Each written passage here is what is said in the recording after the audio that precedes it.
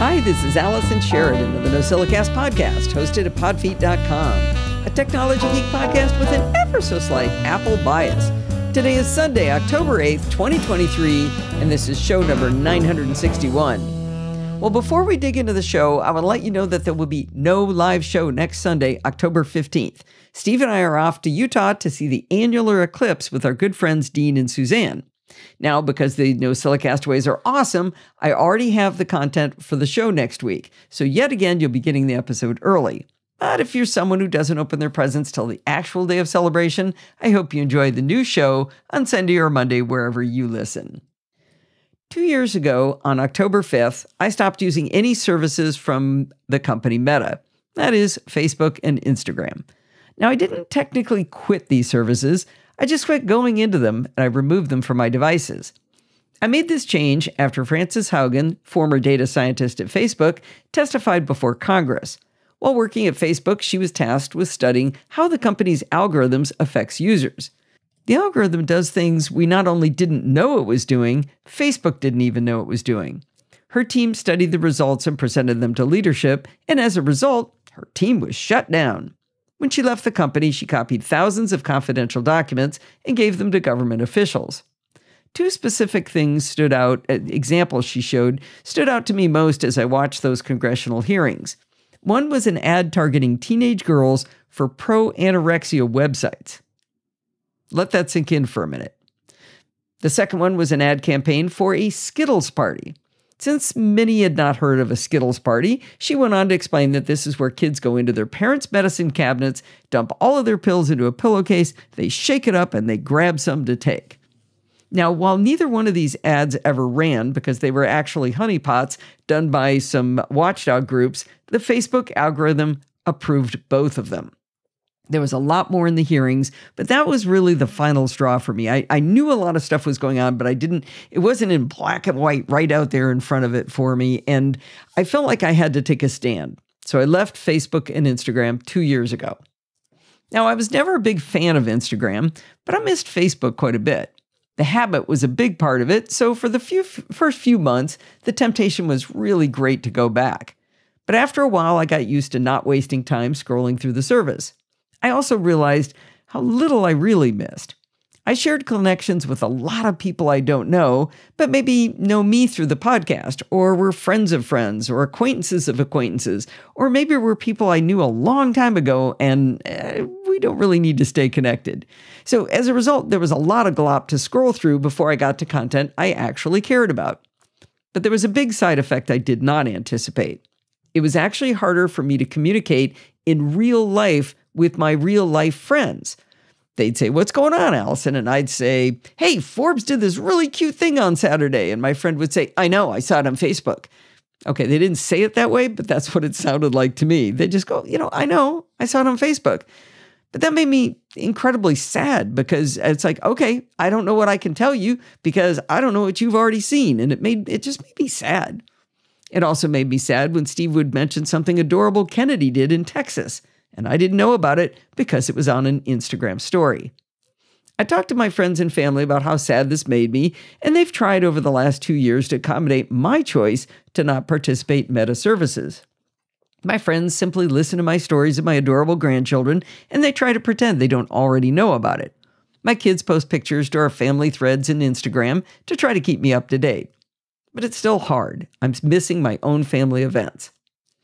During this last 2 years, Twitter has become a dumpster fire, as everybody knows, so I've slowed down my usage there quite a bit, and I've moved to Mastodon for my non-family fun interactions.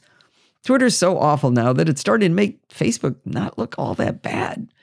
And I'm kind of reminded of, my father once said he wouldn't allow us to watch the TV show MASH because it was so sexually explicit. Many years later, I caught him watching MASH. I pointed out the inconsistency, and he said, "Yeah, but you know what? Now everything else is so awful, MASH doesn't seem all that bad." You can probably tell where this is going. I've decided to go back on Facebook and Instagram so I can enjoy my own family's posts again. My plan is to dramatically reduce the number of people I follow on both services and maybe even cut it down to only my own family. If you're one of these people who pay attention to who stops following you, please don't be sad if you see me disappear. Instead, follow me over on Mastodon. Now, I've started to pile through all of these lists of names, and I spent about an hour on Facebook, and I cut it from 562 people down to 450 people. So it's going to be a long time before I can get that scraped down to people that my family and maybe my closest friends. I've done a lot with Instagram, and that one was even more interesting. I went through and it's like 3 or 4 taps to get rid of one person. And so I'm like, tap, tap, tap, tap, tap. Okay, tap, tap, tap, tap, tap. I did it, went all the way down to the bottom, and I went out and I had only gotten rid of about 1/5 of the people. So I went back in and there was a whole new list of people I had to scroll through. So it is going to take me a while to really pull this back, but I really want to isolate this down to the people I really want to follow. Anyway, and please, again, don't take any offense if I erase you, if I turn you off, because I'm just trying to survive like everybody else. Now, I may even join Threads, but I'm just not sure about that. While a lot of the tech nerds I enjoy are on Mastodon, there are a fair number of well-known people I enjoy reading who are calling out their Threads handles now. I may give it a poke and see if it brings me joy, and I may jump in there from time to time. Now, I do feel like I may have disappointed some of my champions who applauded my move to leave all things meta, and for that I apologize. I'm definitely not leaving Mastodon, and I'm deliriously happy with the Slack community we built at podfeet.com/Slack. But Kennedy, Parker, Teddy, Forbes, and Sienna are calling me over on Instagram and Facebook. I told my family that I was going to go back on Facebook and Instagram, and my daughter-in-law instantly said, "Thank you!" So that was really cool. Anyway, I'm fully aware that has been a lot of rationalization, but the important thing is that I think Mark Zuckerberg has learned his lesson.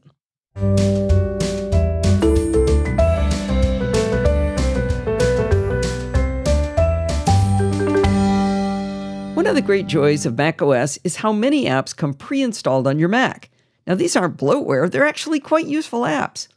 When you first get your Mac, or after you nuke a Mac, erasing everything and reinstalling the OS, it's really easy to see which apps the Mac comes with. But what if you want to know which apps came pre-installed, but it's after you've loaded all of your third-party apps? How do you tell them apart? Well, I kind of recently figured out how to do just that. Open your Applications folder and set it to List View. You could do this either by going to View and choosing As List, or you can hit Command 2. But if you have any grouping chosen, such as group by size or group by date, disable that so you have just the plain list view. If we can sort the list by date added, we know the oldest ones will be the ones that were added first, which will of course be the pre-installed apps. With the application window open in Finder, go to the View menu and choose View Options, or use Command J to then open those same options. In the window that pops up, check the box next to Date Added and then close that floating window. You can also add columns to your view by right-clicking where you see the existing column options, and you could choose Date Added. So there's kind of 2 ways to go at that. Once you can see the Date Added column, select the chevron in the Date Added heading until it's pointed up. You should see the Utilities folder at the top because that's the first thing Apple installs. Utilities should be followed by the rest of the pre-installed Apple apps. As you scroll through the list, you will eventually find a non-Apple app, and that'll be the end of the pre-installed apps. In Ventura, where I first tested this, I had 16 apps in the Utilities folder and another 40 non-utility apps for a total of 56 pre-installed apps. Now, I know this tiny tip isn't life-changing, but it's kind of fun to look through all of the apps that Apple pre-install for us. One of the greatest sources of content for the NosillaCast is the adventures I go through each time I do a nuke and pave on a Mac. Now, by nuke and pave again, I mean a clean install of the operating system and not doing any migration of any apps or settings from my previous installation. Now, the process I follow has evolved over the years, and I find that interesting. The last time I did a nuke and pave was just a year ago in September of 2022. That particular nuke was because things had simply gotten fiddly. This year's nuke and pave is because of the battery problems that continue to plague my 2021 14-inch MacBook Pro. It's kind of a nice time to do it anyway, though, since macOS Sonoma has just been released. Now, the backbone of my nuke and pave process is a massive mind map created and maintained in iThoughts from Toketaware. I started maintaining this mind map of doom, trademark Donald Burr, many years ago. The right side of the mind map is for app installations, while the left is all of the configurations I need to do for various tools. Both the apps and the configurations are sorted into mission critical, high priority, and low priority. I've become more rigorous about keeping the mind map up to date during the year when I add a particularly complex application, so that makes the paving part of the process much easier. When it's time to do the migration, or I should say pave, I do another pass through the mind map to remove apps I no longer use and to compare the list to the new apps I've installed. I certainly do not add every new app from my Mac. One of the joys of the new Compave is having a system with only the apps I actually use, not every app I've ever evaluated. One of the great enhancements I added to the mind map in 2022 is a section called Prep. This is a list of the apps that require a little bit of tender loving care before the migration. Often it's because they don't sync settings through iCloud or they don't have an obvious migration path. Some require an export of settings and an import on the other side, for example. It turns out in iThoughts, you can create links between nodes. This allows me to have a prep section of nodes that are simply the name of each app that needs special handling, and then each of those linked to the complex configuration instructions over on the left-hand side. Now, one of the more annoying steps in the prep section says, 2 days before nuking, start a carbon copy cloner clone of the backup drive to the Synology. So the problem to be solved here is a backup isn't a backup unless there are 2 copies. So as soon as the drive gets wiped, that would no longer be a backup. So I need to back up the backup drive. Now, I ran into this 2 days before nonsense the day I wanted to start the new Compave. I started trying to remember how I do it, and then I bugged Stephen Getz asking him for advice. While waiting for him to respond, I reread my 2022 edition of my new Compave post, only to discover that every single year I do the same thing. I try to figure out how to do this backup to the backup, and then I bug Stephen Getz. So anyway, I started following the steps from the 2022 edition. The process I follow is to create a sparse bundle image that'll be on the Synology, and I create it using Disks utility, and then I run Carbon Copy Cloner to clone from my external SSD to the Synology. The problem I ran into, and I run into every year, is that it takes forever. Remember I said I have to start this 2 days early? Well, I ran Carbon Copy Cloner overnight, and it had only moved 250 gigabytes so far out of 1.76 terabytes. Worse yet, it was transferring data over gigabit Ethernet from my Mac to the Synology at only about 200 kilobytes per second at that point. Not megabytes, kilobytes. All right, I figured a way around this problem of how long it was taking to back up my backup to the Synology. I dusted off an older 1 terabyte Samsung T3 SSD, and I connected it over USB-C to my Mac. I created a 900 gigabyte sparse bundle on that drive. I then told Carbon Copy Cloner to clone from my 2 terabyte Samsung T5 real backup to that smaller SSD. Now, the brilliant part was I told it, don't clone my original photos library, don't clone Dropbox, and don't clone Google Drive. That way, the sparse bundle only ended up being 745 gigabytes, and it fit easily on that disk. So the best part was I had 2 fast SSDs, both direct connected to the MacBook Pro, so the clone took less than an hour. Now I had 2 copies of the backup of what I really needed, but I wanted to make sure I still got that copy for cold storage over onto the Synology. I tried connecting it over USB-C to USB-A to the Synology, but it kept connecting and reconnecting.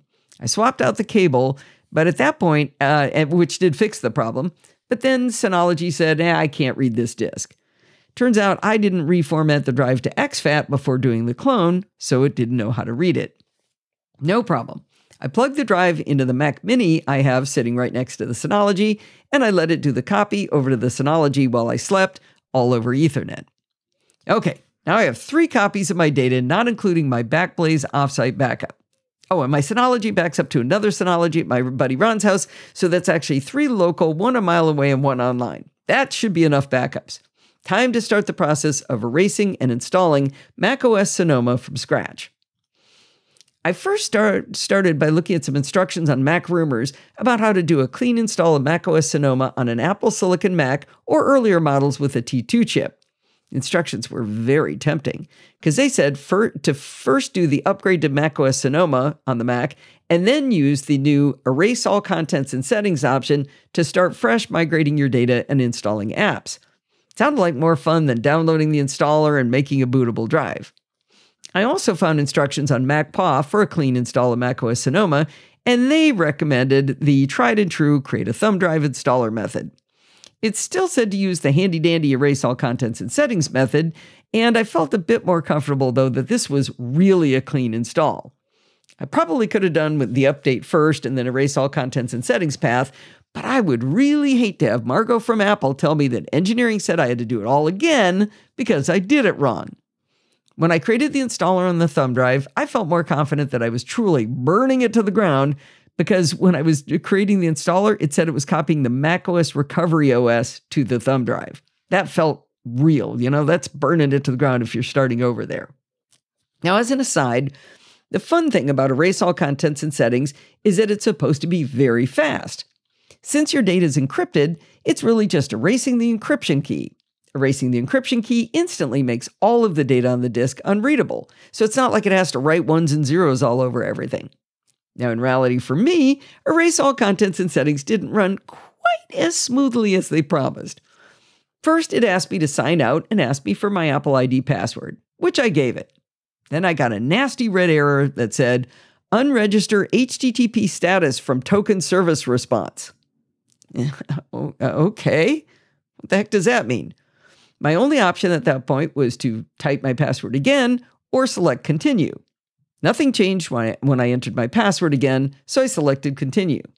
This time it asked me to enter the Apple ID password for null.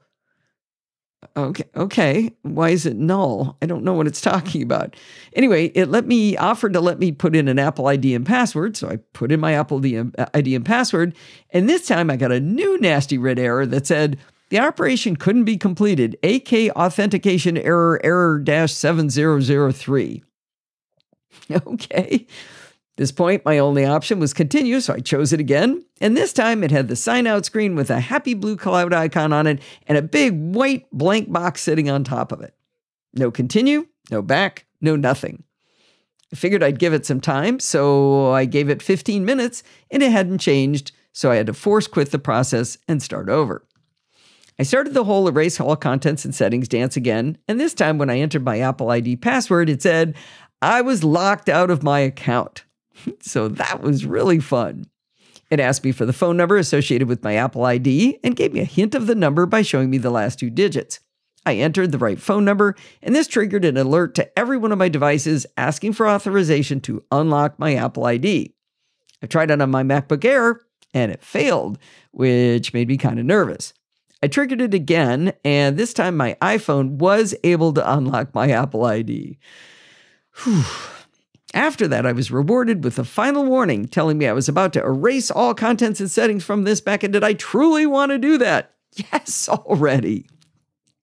All right, the Mac did some of the usual stuff, showing an Apple logo and a progress bar for a short time, and then it restarted with a screen I'd never seen before. It was all black. In the upper left, it said Recovery Assistant. In the middle, it said Activate Mac. And below that, it said select a Wi-Fi network from the menu or attach a network cable to proceed. I was curious. I connected an Ethernet cable because I wanted the Mac to not know the Wi-Fi network yet. And anyway, when I connected the Ethernet cable, it said, your Mac is activated. It will restart in 22 seconds. This Activate Mac screen was curious to me because while it seemed pretty obviously related to Activation Lock, it wasn't asking to unlock Activation Lock. It was asking to activate the Mac. I did some searching online, and I found what I think is the right explanation for the way this screen is written. On Reddit, a user was asking about it, and one person responded with this. Activate Mac checks the iCloud status with Apple servers. It will only let you activate instantly if it is not connected to any account, as it should be when you buy a used Mac. If it were connected to an iCloud account, it would show parts of the email address and ask for the iCloud account password. This makes sense, because after it checked the activation status by connecting to the net, it was satisfied that it wasn't Activation Lock. It activated it, which let me set up the Mac like it was new. I think what made this non-obvious to me was I thought I was still in the erase everything phase, but I had evidently crossed over into the set up a new Mac phase without actually realizing it. All right, we now have a fully nuked machine. Now, as you may recall from my article just last week, how's that MacBook Pro battery problem going? The purpose of this year's Nuke and Pave is to try to definitively discern whether it's one or more of my third-party apps that are causing my MacBook Pro to have such poor battery life.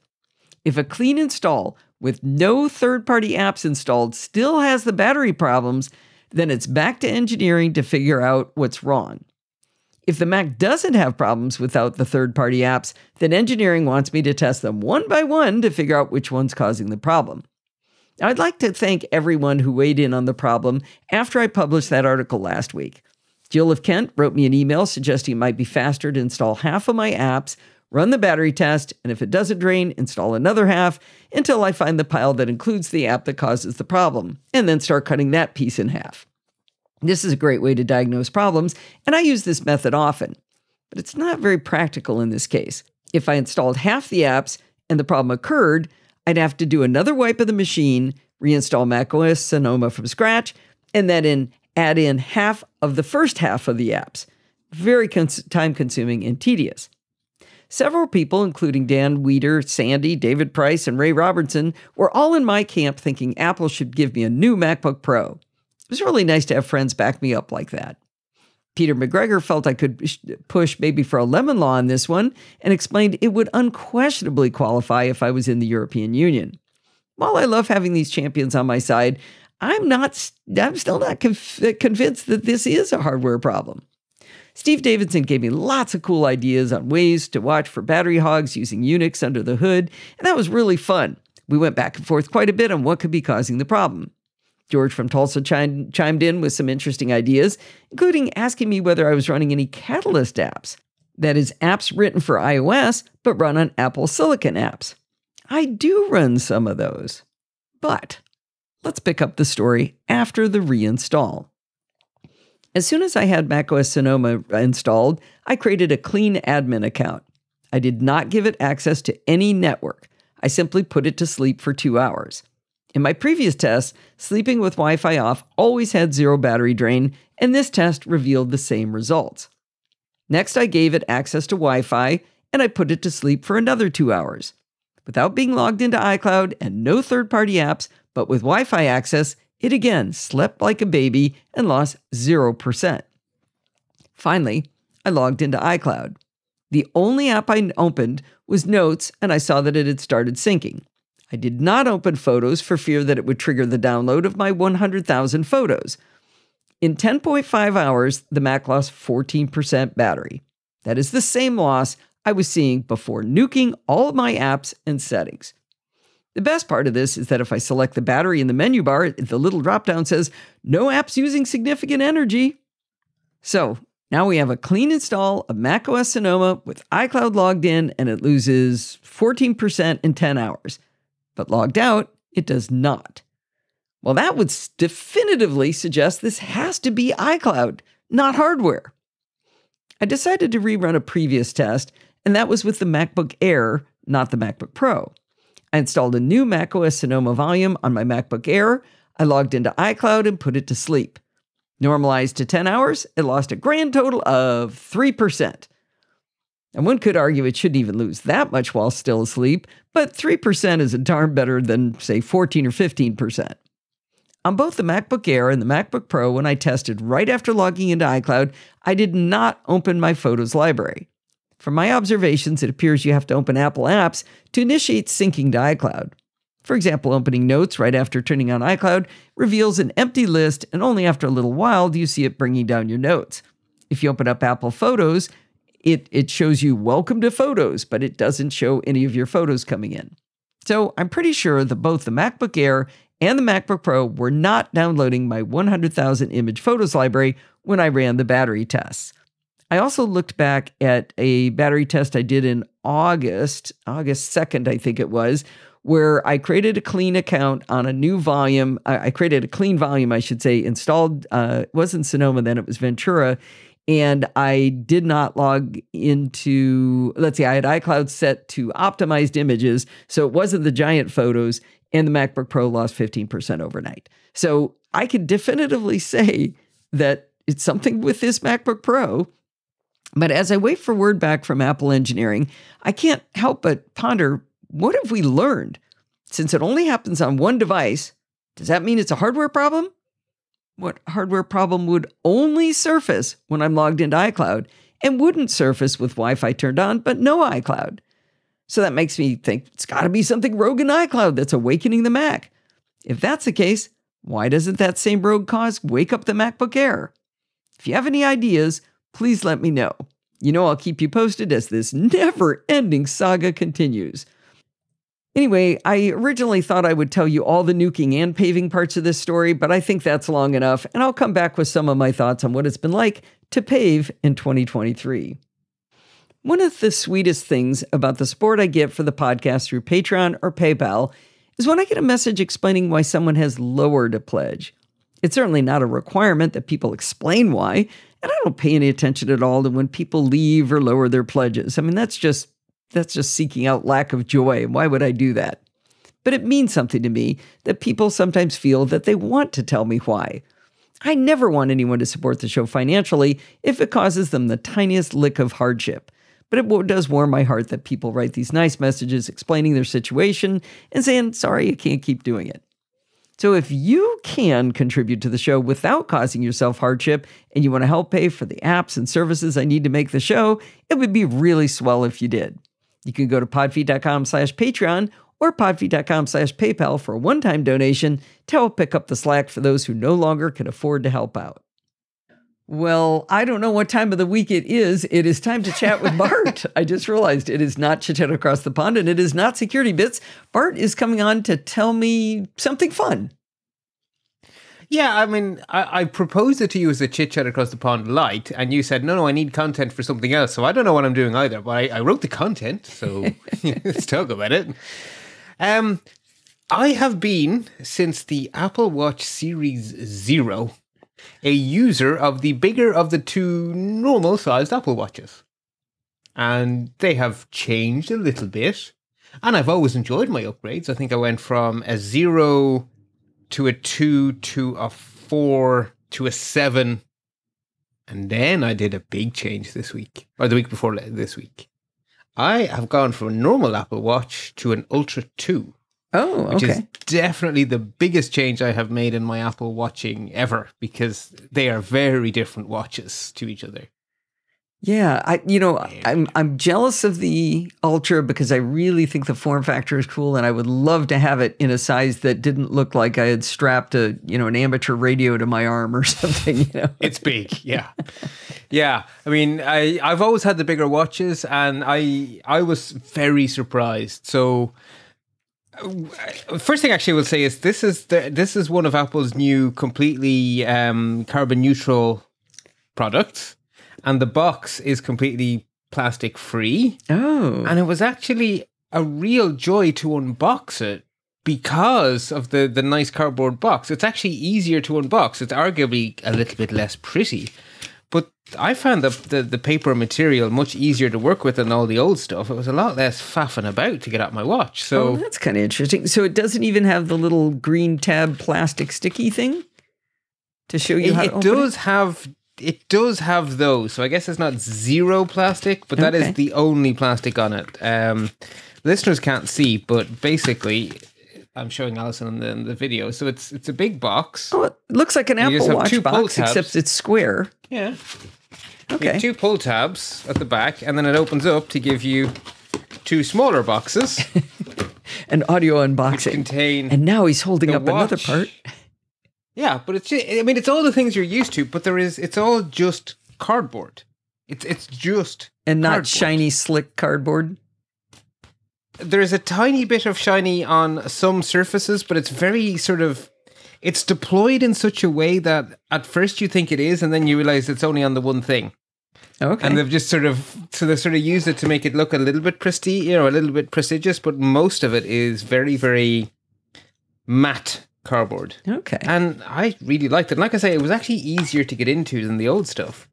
So on the one hand, it doesn't look as shiny as I'm used to, but hey, I much prefer the environmentally friendly one. So anyway, by the way, on the carbon neutral thing, I was going to write a letter to Tim Cook explaining to him that since I have solar panels and a whole home battery, he doesn't need to carbon offset mine. It'd be okay on just the charging part.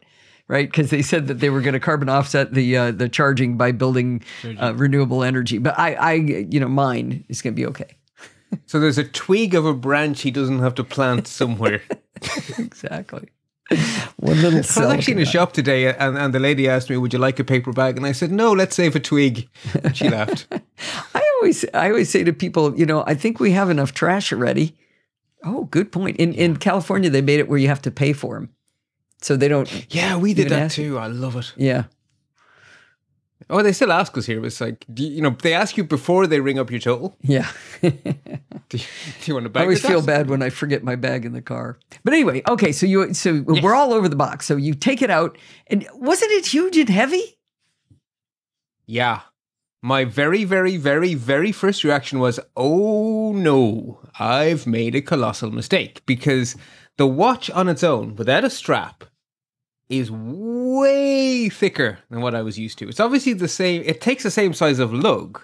So the edges where the strap is as wide, but it sticks out further. Uh-huh. You have the rim around the scroll wheel to stop you accidentally scrolling while you're out hiking, which makes it look even bigger than it is. And that rim goes around the button.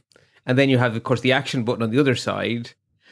So that makes it look even bigger than it is. The back is made of ceramic, not the normal aluminium, which gives it another chunkier feel. So it's ceramic on the back and titanium on the front. Mine isn't aluminum on the back. I thought, well, actually, I don't know what it is. It's shiny.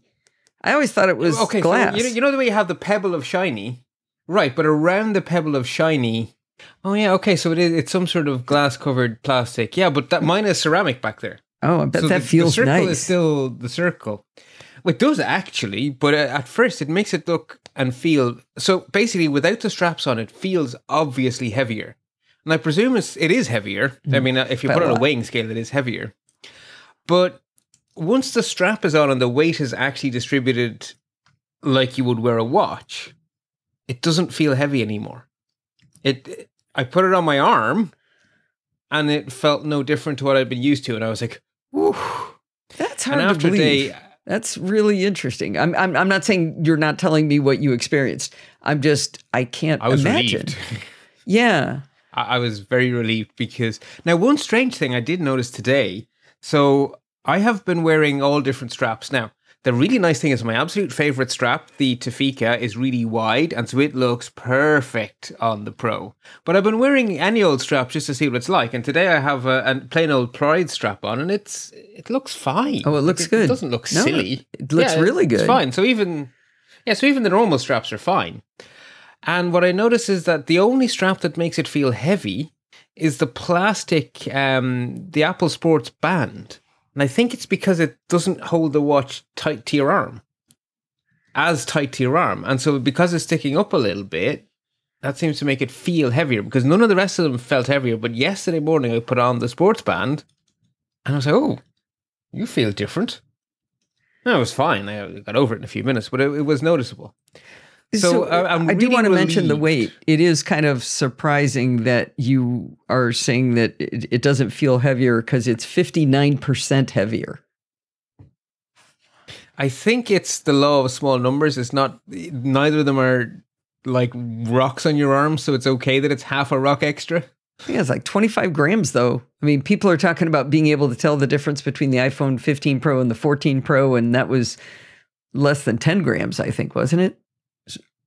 Yeah, but the theory on that is that because it's a change in distribution. And so the moment of inertia, these are very small, so the moment is tiny. I guess. I always wanted to have a stainless steel watch, and I never bought it because I was afraid it would be too heavy on my arm. But yeah. Well, as I say, I was worried for the first bit, but no, I've had it now for a week and a half, maybe even 2 weeks at this stage, and it's fine. It's actually really nice. I'm completely happy with it. Relieved. And any brief moment of, oh my God, kind of vanished when I got used to the screen. Because yes, it's big, right? It's a very big screen.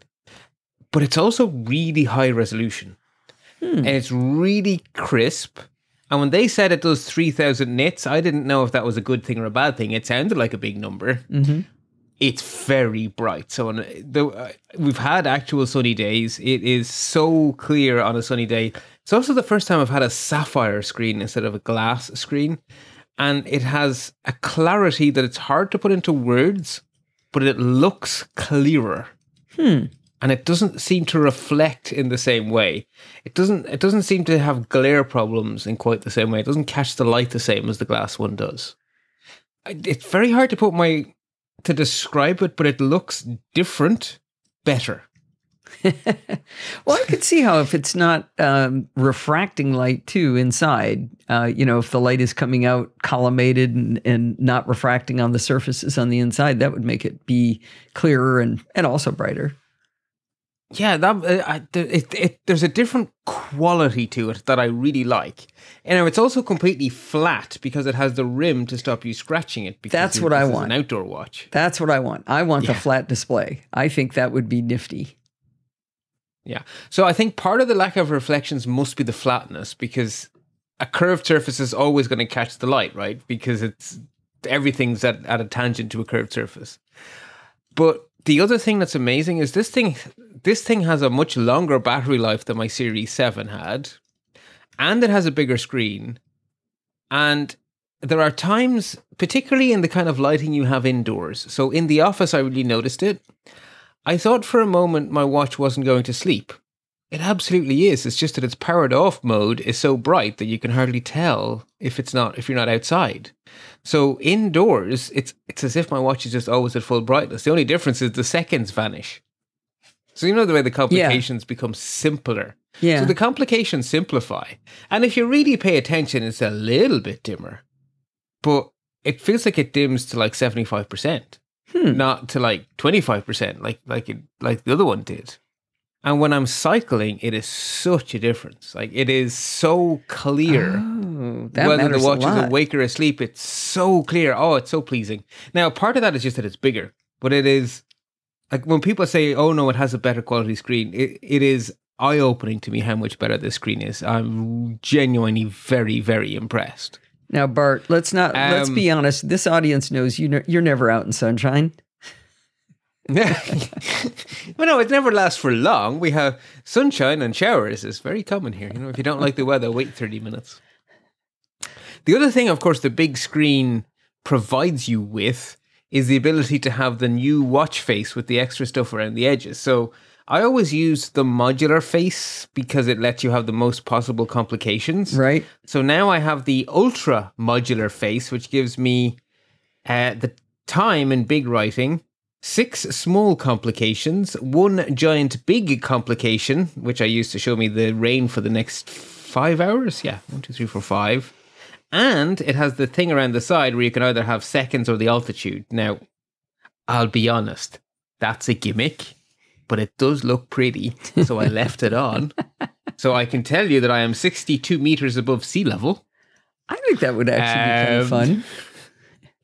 I can also tell you that when the watch lost its connection to Apple weather, the altitude went nuts because it's barometric. So if it doesn't know the weather, it can't estimate your altitude. Wait, why does it have to know the weather in order to know your altitude? That doesn't make any sense. Because it measures your altitude by a barometric pressure. So if it doesn't know what sea level pressure is today, how can it know how different you are from sea level? It's like on an airplane. You have to set the altimeter before you take off, or you're going to crash. Yeah, I'm not talking about it doesn't know the altitude. No, but what? What's weather and altitude got to do with anything? Okay, so the sensor that empowers this is an air pressure sensor. Okay, that's what's telling it the altitude. That's how it's figuring it out. Yeah, so you change air pressure by a certain amount when you go up or down. But in order to be able to give you an actual number instead of a difference, it has to know what the air pressure at sea level is. But your phone, it doesn't know. That has nothing to do with you. That's where the weather not comes at sea into level.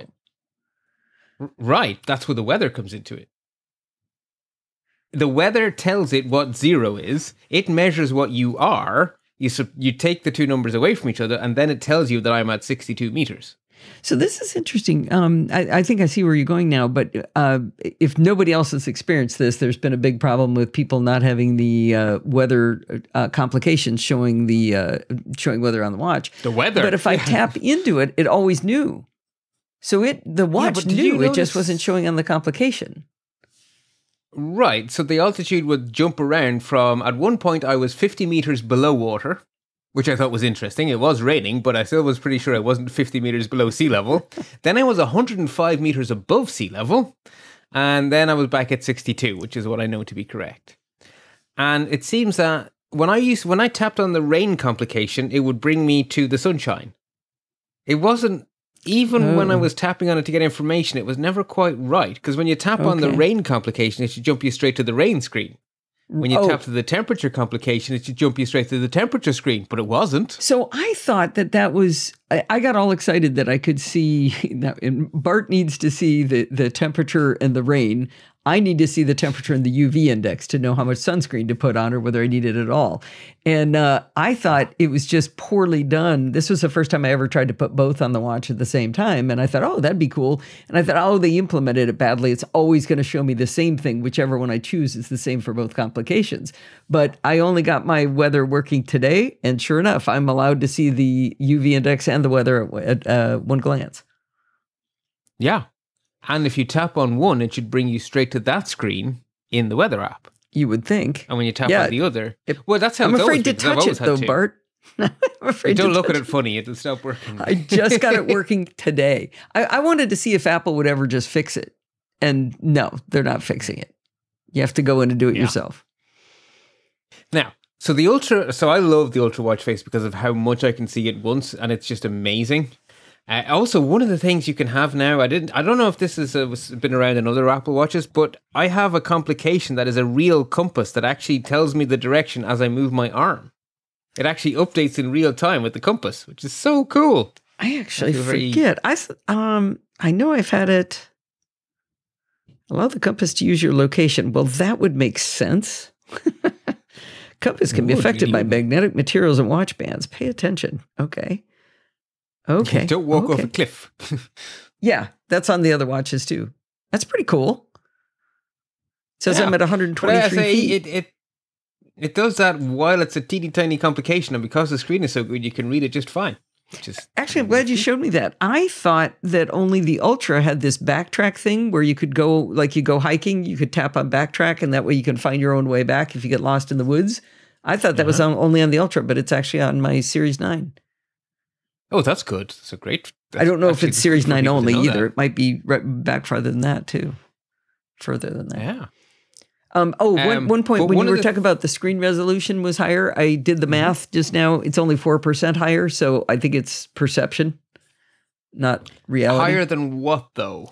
The Ultra 2 7 is okay. I was comparing to the Series 9. Okay. Well, I know that the Series 8 had a nice screen change because my darling beloved is on an 8 and I was on a 7, and his screen was much nicer. Is that when it got bigger too? It got a little bit bigger too. Basically, the bezel shrank. That little bit bigger, that was really noticeable to me. Yeah, I noticed that when I would look at his watch and be all jealous. All right, keep going. I'm going to go do math on the Series 7 while you're off. While you keep going. The other nice thing that the Modular 2 face has that I've never seen before is it has automatic night mode. So when I go out in the dark, I get astronomer red for my entire watch face. And when I come in, it goes back to normal, which is so nice for outdoorsy stuff. Yeah. But it's even cleverer because it's only the watch face. So when I'm cycling in the dark, the workouts app continues to be all nice and bright so I can still see all my workouts and stuff. Oh, so that's it's cool. Really cool. Yeah, I really like that. The battery life is really impressive. So with the Series 7, I have everywhere little charge stands, which are now great because I use them on iOS 17 to put my phone into that mode where it's a little heads-up display. But I had them everywhere because my watch and my phone would not last a day. So all of my desks, my work desk, my work from home desk, and the kitchen all have these little, I think they're Belkin ones that do, there are 3-in-1 where you can put your AirPods, your Apple Watch, and your iPhone on them. Mm-hmm. I had them everywhere because I used to have to top up my Apple Watch twice a day. because I track 2 walks, 1 cycle, and the housework every day. Mm-hmm. So that's a lot of workouts it's tracking, and I would need to top it up between my walks, basically. I only ever top it up for 20 minutes or whatever, but I had to top it up every day. Well, I'm still me, and it is now 15 minutes past 11 at night, and I am still at 40%, and because it was weekend, I did a 3-hour cycle instead of a 2-hour cycle. And it's still at 40%. That's a beast. It very, very, very comfortably gets me through the day. And that's with the really bright screen that's always on. Right. Right? So it's like, wow. Well, I know how. They made it really thick. But still. Yeah. The other thing I'm really relieved about is that the action button is genuinely useful. I thought it might be a gimmick, but I have it set to be workout, and that's pretty perfect for the usage I'm describing to you there. The other thing is that the titanium I wasn't sure what it would look like. It looks really nice, actually, and I'm rather hoping it will be, because I went with natural titanium for my iPhone, when it arrives, I'm hoping it will match perfectly with the watch. Oh, that'll be cool. Nice. Yeah. From here, it looks very pretty. I mean, it's not like the stainless steel. It's not blingy. It just looks nice. So yeah. The other thing then is I already owned some Apple Watch, some bands that were technically speaking for the Apple Watch Ultra. The underwater band I have in bright yellow because it's my favorite band for getting rained on. And so this time I figured I'd buy a different band with the watch, because you get a band with the watch. So I went for my first ever Alpine Loop. I went for it in khaki. I was in a very boring mood. I was like, well, it'll go well with the titanium. And it's a really pleasing band. It's because it has multiple notches. So I was a little bit like, yeah, but I prefer infinite adjustment. But it's also springy. So it's kind of like the best of both worlds. It's really, really secure because of the way it hooks in. But I can wear it comfortably on hook 3 or hook 4. It's that springy. Oh, wow. Huh. Like so stretchy? It feels... Yeah. So it feels like an infinitely adjustable band, even though it has specific notches that you hook very, very securely into. Like, that thing is not coming out. Like, nice. I don't know what kind of hike you'd need to go on to get that thing to fall off your arm, but it ain't coming off. Okay, this just in. I just checked the Ultra 2 pixel density of versus the Series 7. 31% higher density. So that is definitely noticeable. That you'll notice. Yeah, I will now grant you that. Yeah, I certainly noticed it. Yeah. The other nice thing about the Alpine Loop is it's light, it's comfortable, and it's still comfortable when it's wet. Yeah, that's the trick. This is important to me. Yeah. That's why I don't wear those fabricy ones. Just because I work out a lot and I sweat, and then I take a shower, and it's always ugh. Yeah. So these feel nice. Yeah, I want to ask another question on the action button. When you say it starts a workout, does it start a specific workout? I didn't do that because I do walking and cycling. Right? But it could have? It could have. So then it's no different than a complication. It's not doing anything Yeah, more. but it freed up a complication. Yes. I'll give you that. Yeah. I'm just thinking about it because Stephen Getz has been asking if there's a way to write a shortcut that would allow you to tap a complication that would start a specific workout. And I don't think you can. Well, you can make it start a shortcut. And I have heard people do things like, if I tap the action button at 9 o'clock in the morning, it will do this. And if I tap the action button at 5 o'clock in the afternoon, it'll do another thing. Right. So basically, if statements in your shortcut to say, if it's the morning time, I'm going for a walk. If it's the afternoon, I'm going for a cycle. So you can do things. I think John Gruber had one where if the phone is face down when I hit the action button, I want it to be the camera. But if the phone's already unlocked, I wanted to do something else. Oh, jeez. Yeah. You can do a lot of things with it. So I imagine you could get very creative if you want to spend time on the Shortcuts app. I was joking to you before, or not joking, I was mentioning to you before we started recording, I actually made a shortcut today. I feel like I made fire because I didn't use the internet to Google anything. I actually figured out the first principles. When you said it. It took me half an hour to make a shortcut with like 2 actions, basically take input, convert from PDF to PNG, send to share sheet. I mean, it's the world's shortest shortcut. But I got there from 0. Just clicking on my phone, not even on anything else, on my phone. I was pleased with myself. I had a shortcut that was all it does is emails something to myself. So in the share sheet, when you go to share, it says email it to me. And I was telling Bart ahead of time, I've mentioned this on the show, I think, is that I decided to do a nuke and pave on my phone, which causes a nuke and pave on the watch. So I've had to set everything up from scratch. And I tried to build that shortcut. Now, I know exactly what was in the shortcut. I have screenshots of the shortcut, and I could not build it. I have the screenshots. I could see it. Couldn't do it. Turned out it was one of the ones from the gallery. And so I downloaded it from the gallery, and it looks exactly like it did. But the things that are in there, I can't find them. I can't add them manually myself. Can't do it. That is many shades of weird. Yeah, I mean, I'm sure it's possible to do it. I can't do it. Let's be very clear. Yeah. So basically, that's kind of the main points I had in my notes. But on the whole, I've now been living with the watch, and I was pretty sure last year that Tim Cook was describing the watch that was perfect for me. Mm-hmm. Yeah, he was. It is. If you are an active person, this is a really, really pleasant watch. I know more than one woman who wears it because she refuses to wear glasses. So that they can make the display so big and so bright and so clear that they can get away without wearing reading glasses. More than one woman. I like it. I have mocked those people. It's like, geez, get over yourself. Wear some glasses.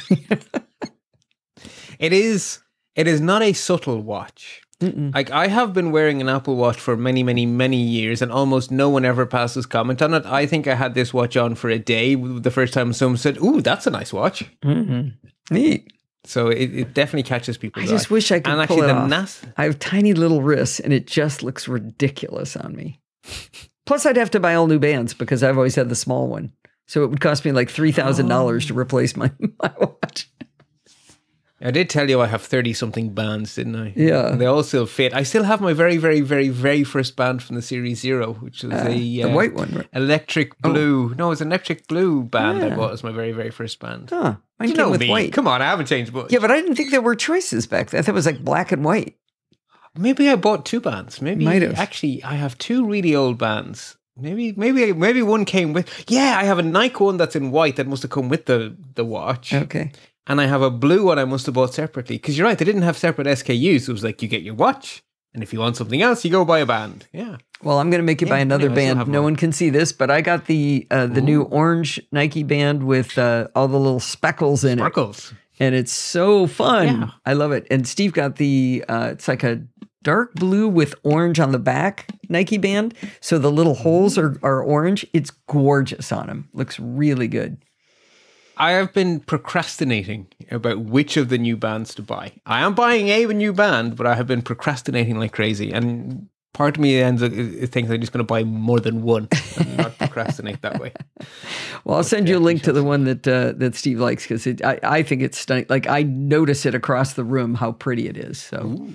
I like it. Well, this for me. This is cool. This is as light can get, I think. I mean, we covered, what kind of cardboard it came in. We got it all done. We did indeed. It's a long time since I've done a product review. I'm very out of practice. But anyway. Oh, I dare you to figure out how to sign off. Stay active so you stay healthy. There you go. We'll take it. Bye, Bart. See ya. Well, that is going to wind us up for this week. Did you know you can email me at allison@podfeet.com anytime you like? If you have a question or a suggestion, just send it on over. You can follow me on Mastodon at podfeet at chaos.social. Remember, everything good starts with podfeet.com. If you want to join the fun of the conversation, you can join our Slack community over at podfeet.com/Slack, where you can talk to me and all of the other lovely NosillaCastaways. You can support the show at podfeet.com/Patreon or with a one-time donation at podfeet.com/PayPal. And if you want to join in the fun of the live show, don't come here in next week, but if you come in 2 weeks or after that, you can head on over to podfeet.com/live on Sunday nights at 5 p.m. Pacific time and join the friendly and enthusiastic NosillaCastaways. Thanks for listening and stay subscribed.